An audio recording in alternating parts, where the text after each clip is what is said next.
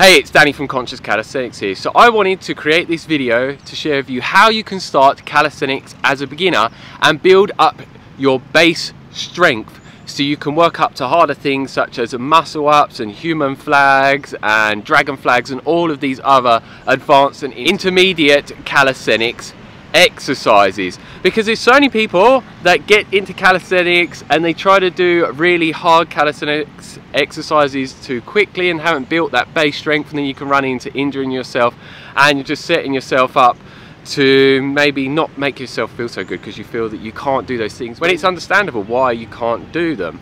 So yeah, the 4 different exercises I'm going to share with you in this video is push-ups, pull-ups, chin-ups and dips. And I'm going to show you how to do the form correctly for each different one. And for people that can't do it without assistance, I'm going to show you how you can make it easier and how you can slowly get to doing it without any assistance whatsoever. So first off, I'm going to do the dips and explain how you could do them with perfect form. So yeah, obviously you need some bars like this, and when you come up, make sure you're not like down here with your shoulders or like back like that.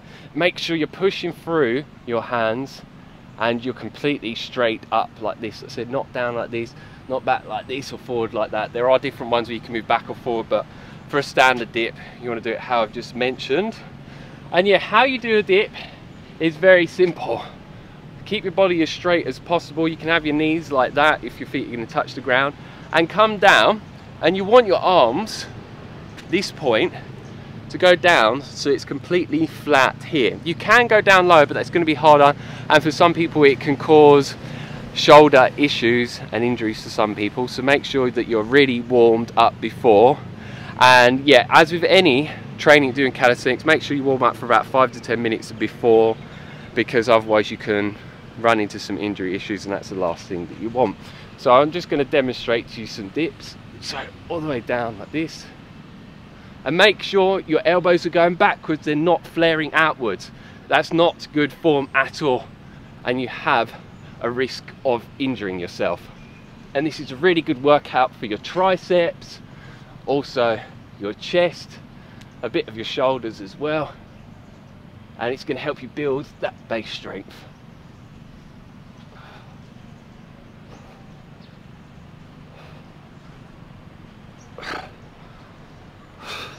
So you may be thinking, well, I haven't got enough strength, I can't actually do a full dip without any assistance. So as you can see here, I've got 3 different resistance bands. This is one of the thinnest ones you can get, but you can get ones way thicker than this. So say that you're finding it really, really hard, you can't do it, you get a resistance bands like this, and you'd actually hold it here. But when you stand on it, only stand on the bottom one. If you stand on the top one as well, your feet are hardly going to go down low to the floor. So then what you do is like this, go all the way down, like so. And for me this is ridiculously easy. But yeah, what you can do is start off with a band where you can actually do the dips, where it's challenging you a bit and it's not too easy, so you can tear the muscle fibers and grow the muscle fibers and increase your strength. And then as it becomes easier, you would then switch over to one that then challenges you again. So for example, this red one. So the red one hardly assists me like at all. And then yeah, just keep working your way down to thinner and thinner resistance bands, and then you get to a point where you don't need any resistance bands whatsoever. And if you want recommendations for resistance bands, there will be links down below for each one. And in some gyms, if you're going to go to a gym, you can find a machine where it actually adds weight onto it, and you can do assisted dips where it's actually helping you by adding weight onto there, so it's not as hard to do. And I'll try and put a video here showing you what that actually looks like, because I probably haven't explained that in great detail. So now we're going to go on to pull-ups, and pull-ups are a really hard exercise to do. Even for me, it's very, very challenging, especially if you're a beginner. Most people can't even do a pull-up, one single one with good form, when they started out. So if you can't, don't worry, that's absolutely fine, but you're going to build up to that. So what you do is, if you can't do any pull-ups, get yourself one of the thicker, stronger resistance bands like I have here to assist you and get you to a point where you can do a full pull-up. And then what you do is put your foot on it like here, and what you want is your arms about shoulder width apart, your body as straight as possible. What you're going to find with resistance bands, somebody kick your feet out a bit, but don't worry, and pull up to your chest and put your chin just over the top of the bar or to the bar. So yeah, I'm going to show you now. And this bar is actually quite low, so my feet's touching the ground, but I can't do anything about that right now. So yeah, pull up like so, and you bend all the way down so your arms are fully extended. Don't be doing these like half reps that I see people do in the gym. These doesn't look good, and it's not doing the full range of motion, so you're not just going to get the full benefits from this exercise. So yeah, all the way up. And if you want to make it harder as it gets easier, use a resistance band that is not as thick and not as strong, or you can even do like height ones like up here. And yeah, and what I would say with each exercise, once you're able to do 12 reps with them, you want to make it more challenging. So say you get to a point where you can do 12 reps and you feel like you could do more with this band, go down to a band that's going to challenge you more, and you want to do at least 3 rounds of each of these exercises. And you may want to throw in a couple of other different upper body exercises alongside these 4 that I'm sharing with you now. And then yeah, obviously as you get a lot stronger with this and you get to the lowest like red resistance band, it might be a different color for you for the one that I'm going to recommend, you can then get to a point where you do a full pull up. Stop my leg. So like up like so, and try and bring it up to your chest. Full range of motion.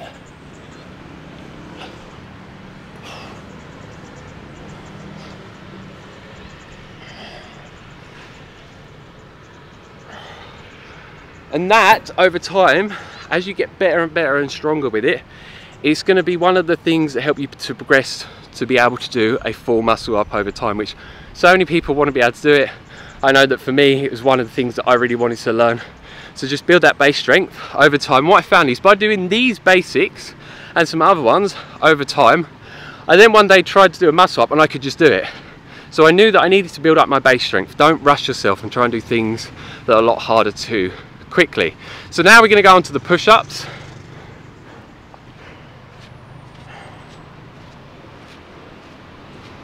So with the push-ups, a lot of people again cannot do push-ups straight away. So yeah, what you want to do, if you cannot do them straight away, do knee push-ups. That's one of the ways that you can progress to a full push-up.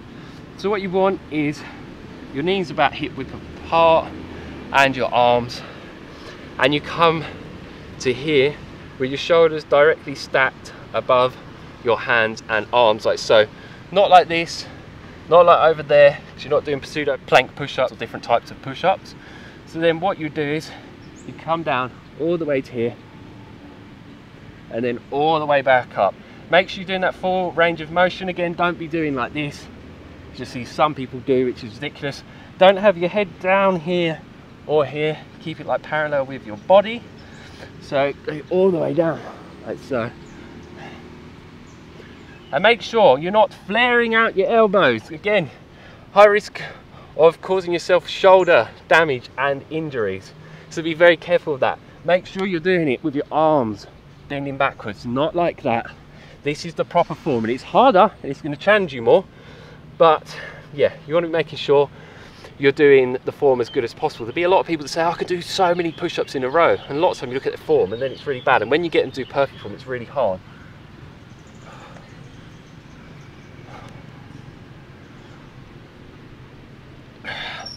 And what you can also do is as well, when you get to 12 of those and it's becoming too easy, you can then start to do like push-ups on something that's elevated. and make sure that your bum is engaged and your legs and your core, otherwise you're going to be like this. So try and keep your body completely straight, tense that bum and your legs, and then this is a little bit hard to actually do it because it's round, but yeah, you then go like this.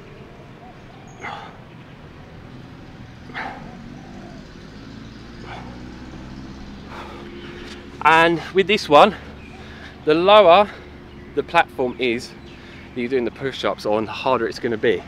So what you could also do, as well as the knee push-ups, you could also do it on a higher thing like this, which for me it's going to be ridiculously easy, but for some people it's not. So yeah, just hold on to the bar like so, full range of motion again.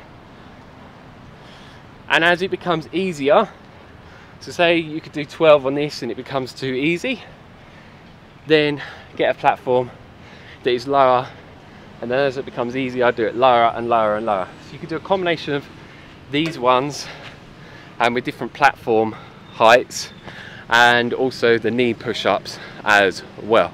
But yeah, be patient, it's going to take you a while.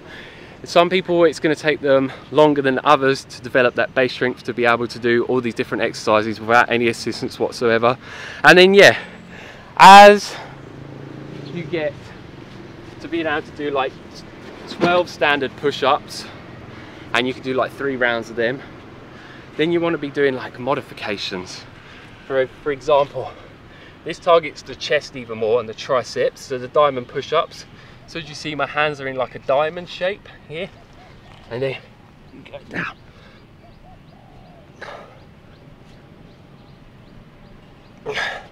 And then you can even do wide push-ups, which are really good for targeting the chest as well, especially the outside area of the chest. Again, elbows backwards, not like that, like that. And then as you get better, you can even do archer push-ups, which a lot of people really like.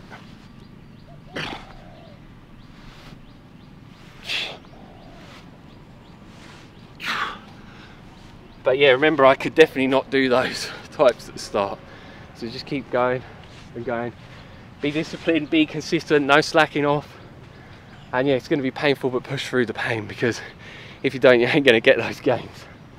So now we are on to the chin-ups. I'm actually going to get some of these bands, a bit different. We'll actually use the black one shortly. And yeah, similar to the pull-up, keep your body like as straight as possible, full range of motion. But with this one, instead of having your hands around like that for a pull-up, have them underneath, which is known as a supinated grip. And again, have them about shoulder width apart, and squeeze as much as possible. When you're doing any calisthenics exercises that include your hands on a bar, squeeze it as much as possible. It's going to increase your grip strength, and it makes you able to do more reps and just have better form as well. So up like so, and it's called a chin up for a reason. You go up to your chin like here,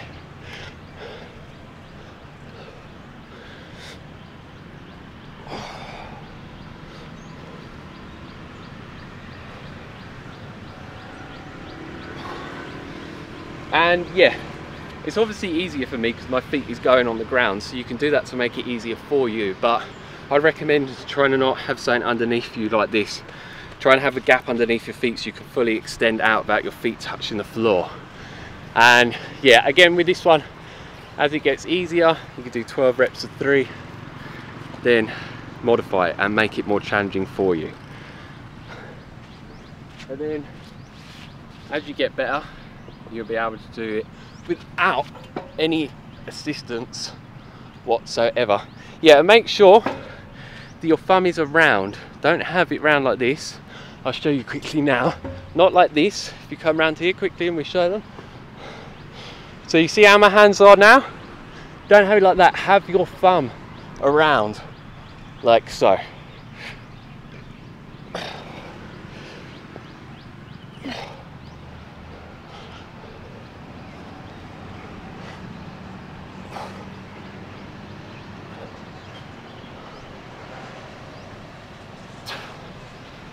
And when you're doing anything with a supinated grip where it's round like that rather than that, it's targeting more of your biceps.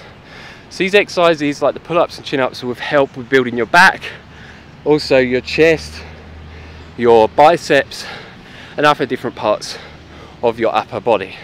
And yeah, I'm breathing quite deeply now. Make sure that when you are doing the exercises, you're not holding your breath. Try and do circular breathing, like. So try and be as mindful as you can. It's going to be quite challenging for a lot of people. And if you want to slow down your heart rate, breathe in through your nose. Because breathing in and out of your mouth is adrenaline breathing. And it can overstimulate your nervous system for some people, and for some people it makes it really hard to finish their workouts because it can make you feel sick. So yeah, if you follow what I'm saying and do it consistently, it's going to help you get the results that I have with my physique. And as you can see, I have quite a low body fat with quite well-defined muscles. I have more of a body of a calisthenics athlete rather than a bodybuilder. And yeah, this is going to help you get those gains. And all of these other advanced calisthenics exercises that people want to work towards that just look really cool and impressive. And look, here's some clips to show you what I am able to do as of this current moment. And as you can see, I have gained a lot of strength, and that was all within 1 year of doing calisthenics and eating correctly and just having a healthy lifestyle. That just helped optimize my testosterone production, my human growth hormone production, and my muscle gains, and also my recovery time as well. And yeah, as you get better and better and better, also your stamina is going to increase, your endurance is going to increase, but make sure that you're getting enough rest time between each workout. Otherwise you can burn out your adrenals, mess up your immune system, and it's going to actually have a negative effect on you increasing your strength and your muscle size, and it's going to reduce your recovery time as well, and it can actually just affect your muscle gains overall. So it's something to be very, very aware of, because there's too many people that push themselves too much and they're not rebuilding the body enough. They're more in a state of being catabolic rather than anabolic, where you're building yourself up. They're breaking themselves down too much. So remember to train hard but train smart, and also just allow yourself to sleep as much as you need to, rest as much as you need to. Make sure you're trying to eat as healthy diet as possible with as much plant-based food in, and make sure you're staying well hydrated, because yeah, it's not all about training, it's about all the other things that you're doing to give you the best results with improving your physique, so to speak, and your strength, and help you get up to those harder calisthenics exercises. So yeah, that's it for this video, and I will be making other different videos that will connect to this first part of this how to start calisthenics as a beginner series, so stay tuned for that. The other videos you can expect to get that will follow this one is like beginner calisthenics leg exercises, beginner calisthenics ab exercises, and other different types of videos as well, to help you go in the direction of getting that physique and the strength that you desire as well. So yeah, if you have any comments or questions, leave them down below. Don't forget to like the video if you like the video. If you don't, give us a thumbs down, I don't mind. And don't forget to share this video with anyone that you think may want to get into calisthenics, or that could benefit from this video, that's just started calisthenics as well and just wants to help themselves get the best results as quickly as possible. And yeah, if you'd like to receive more videos like this on a regular basis, and also other calisthenics informational videos, intermittent fasting videos, plant-based nutrition videos, and all other different types of videos to teach you the information to go in the direction of gaining and maintaining the fitness levels that you desire, the energy levels, and help you get that dream physique that you've always wanted, make sure that you do click that subscribe button down below, and you do click the bell notification button next to the subscribe button. Otherwise YouTube will not notify you of when new videos are uploaded, and I have new ones coming almost every single week. So as always, stay fit, stay energetic, and go and get those gains. Peace.